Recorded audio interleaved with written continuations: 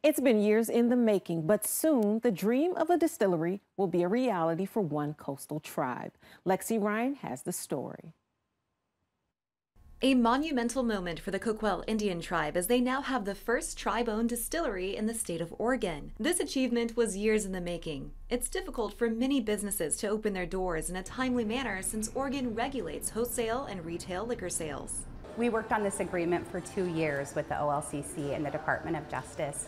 And the reason why it took so long is because Oregon is a state where liquor activities are controlled by the state. So we were essentially paving a new path, not just for the tribe, but also for the state.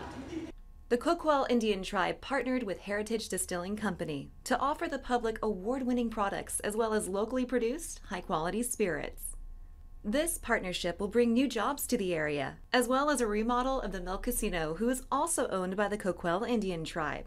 Yeah, we are excited about this project, and we know that it'll bring new employment opportunities to the local community. We're estimating that to be roughly 30 new jobs.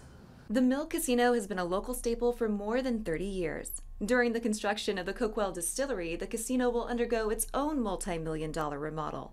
The enhancements to the Mill Casino will include a second-story space that will overlook the bayside, as well as enhancements to the boardwalk and the food and beverage offerings.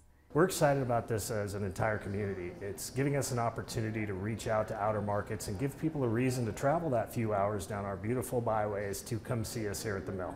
The Coquille Distillery will also provide upscale food and beverage offerings like the Mill, as well as a tasting room and a member-only cask club. Members will be able to customize and store their spirits in wooden barrels. These barrels will be served to guests right at their tables. The Coquille Distillery's opening date is yet to be announced.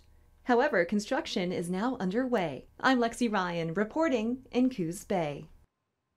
One of the delays is a federal law that outlawed the manufacture of alcohol on tribal lands.